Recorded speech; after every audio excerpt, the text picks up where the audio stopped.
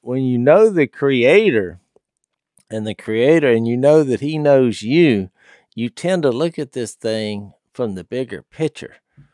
And so what we call the elite in our society are some of the dumbest people you'll ever meet. And selfish. Yeah, just self-absorbed. Yep. You know, I mean, absolutely.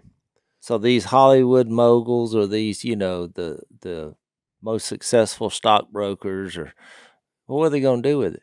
Yeah. What are you going to do with it? Well, and then they're the ones that have this guilt complex about whether it's minorities or somebody else, and they come up with some of the worst policies you've ever heard and divide people.